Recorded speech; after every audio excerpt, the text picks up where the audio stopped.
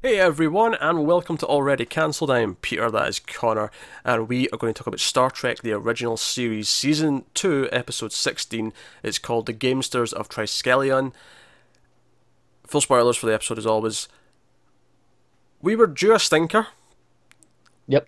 We were due a stinker, and I feel like they gave us a stinker, a great big fat stinker, right after the Tribbles episode. They just had to do it, didn't they? I mean, I don't think it's quite as bad as some of the stinkers that we had earlier in the season. Sure, yeah, sure. But It's just kind of boring and bland. it's boring, it's bland, it's on the nose. Again, it's kind of got that whole godlike figures who have all this power and everyone Yeah, yeah. can't fight back. Like, oh, the phasers don't work. Oh, they can take control of the ship without any effort. Like, oh, okay, so it's a godlike power. Even though it turns out to be brains in a table, Yeah, like, super evolved brains. it's still that's still essentially how it plays. It is.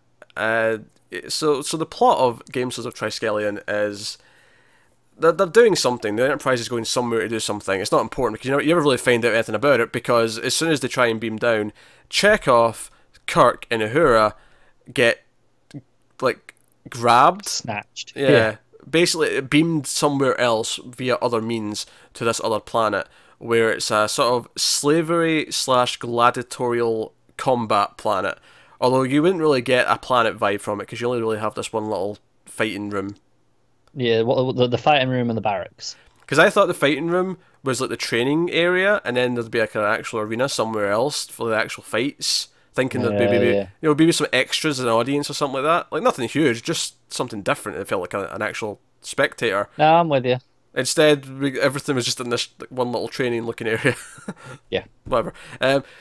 So yeah, they get collars put on them. They're given like these other they're called thralls. All the people, or not even just people, Thralls. just thralls. Yeah, they're all here, and they're giving like kind of like buddy thralls who kind of teach them how this place works. It, And it is a buddy system, isn't it? It's like, yeah, you're the new ones at the job. Well, here's your buddy to train you up. of course, Kirk gets the attractive, slightly alien thrall. Yeah, yeah. Kirk seduces his way through. That's his entire That's thing. basically it. And then some of it just felt a bit heavy. Like there was a point where I was almost getting uncomfortable because it's like, oh, we need to punish these thralls for acting out, and someone brings out a whip, and for a minute I thought like it was plain as if Uhura was going to be whipped, and I Yeah. thought, oh, this is uncomfortable. Why are we doing this? And then Kirk steps in and says, no, I answer for my crew, and I'm like, okay, so he's going to take the whippings, and on the one hand, I'm like, well, okay, that's better than Uhura getting whipped. But in the second hand, I'm like, yeah, but is that just like this white savior bullshit? Like just stepping in and taking it for it? But then if you're looking at it from the metaphor point of view, is it just this really on the nose thing of like white man taking the like, like it's his turn to get I, whipped? Like I don't know. The whole thing was just like a minefield of like, I, and they I try get to, what you're saying. I think this was most meant to be just. I mean, I get why you read it yeah, as this. I don't think that was the intention at all. I okay, think the intention was supposed to be, because they keep telling Kirk, "Oh, you're not a captain anymore. Your rank doesn't matter. You're just another one of the people here. You're just another thrall." And this is supposed to be his way of going, "No, I am a captain." It's supposed to be an act of defiance. then threatened to whip Chekhov. It felt really uncomfortable. I agree. Because it was I agree with specifically that. Uhura who was threatened with the whipping, and it felt a bit uncomfortable to me. It felt Yeah, I got that as well, but I don't think that was the intention.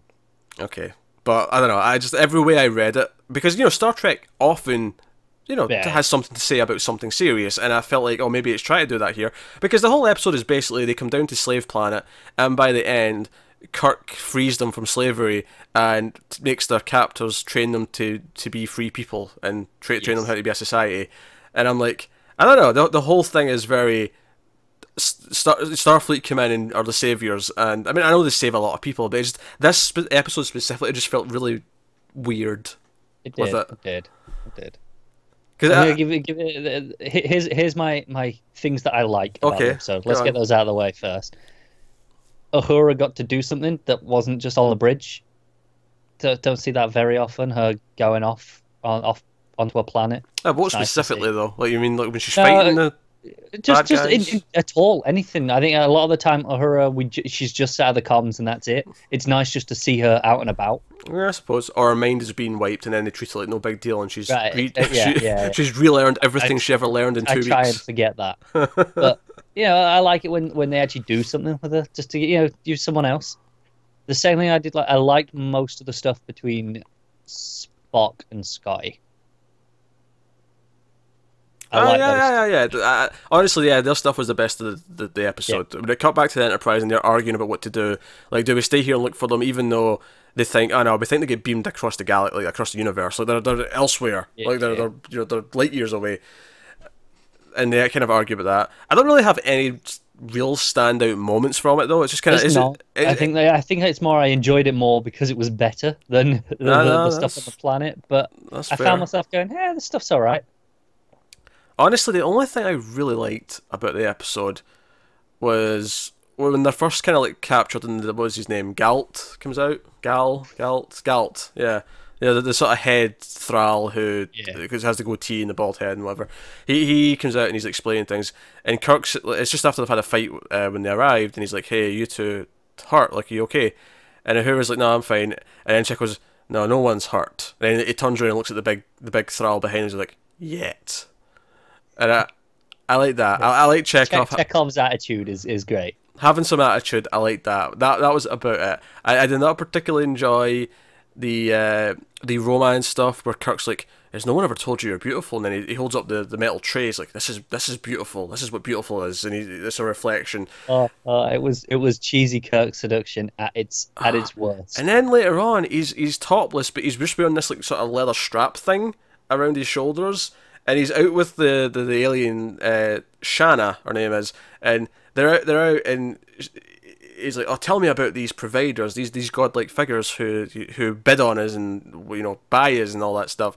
And she's almost telling him, and then her electric collar goes off, and she's like in pain, and he's like, "Oh, it's me, punish me, god damn it." Oh, actually, I will tell you something that I unintentionally enjoyed. It wasn't in the intended way, but the way he makes out with her and then immediately knocks her out was kind of laughable, and not in a good way. It was just funny because it was bad. Yeah, I know what you mean. Speaking of things that are bad, so they have the scene where he's whipped and he's basically running around the little training area from the big thrall, the big sort of one with the fangs. He's whipping him, big beastie guy, and the back of Kirk's shirt has been like sort of like if the whip's Slashed open slashed with the whip, open, yeah. But he keeps getting hit and there's no more slashes. Whatever. I'm not complaining about that. Whatever. I get that they can't. They wanted to save some time and not have Let tons it go. of right. My problem though is that later on when he's just wearing the strap thing, there's like one mark for where a whip would have been. Right. It's like one sort of scar. But the thing is though is that it's some of the worst makeup I've ever seen because it was literally just a line painted on his back going down. Yeah, It didn't was look. pretty rough. Yeah, it didn't look like a cut or anything like that or where there was any kind of opening or any kind of bump. It was just a line of darkness going down his back. And I thought, okay, this was just this was a cheap episode between hopefully better things next time. Hopefully, yeah. Yeah, So, something that made me laugh a lot. It was not long after they got to the planet. That he's like, I'm a captain. He's like, "Oh no, you're not a captain anymore. Your rank means nothing here. You're just another thrall." And he goes outside, and the providers immediately go, "Hey, captain." Like they just address him as. I'm like, look, if you're not going to call him, if you're going to say you're not a captain, call him Kirk. Don't give him the dignity of then addressing him as a captain like 20 seconds later. I don't know, just baffled me. Yeah, I mean, it has this lack of range where, and I know Star Trek typically they can only have so many sets, they can only have so many people involved and all the rest of it, but it's just, oh, so we're going to have this wager, he finally meets the brains, and they're like, oh, well, we're just going to have to kill you because you challenge us too much, but, you weren't entertaining. It's like, oh, I'll make a wager, right? Don't you like to make bets? I'll fight, me and my crew will fight your thralls, and if we win, they all go free, and so do we. And you have to train them to be a better society. It's literally a match to decide everyone's freedom. Yeah. But alternatively, if they lose, the entire Enterprise, all its crew, all thralls, all on the planet. Big bet. And then it's just like him and three bad guys in this little training area, and it's just because they're like, no, we ain't having that.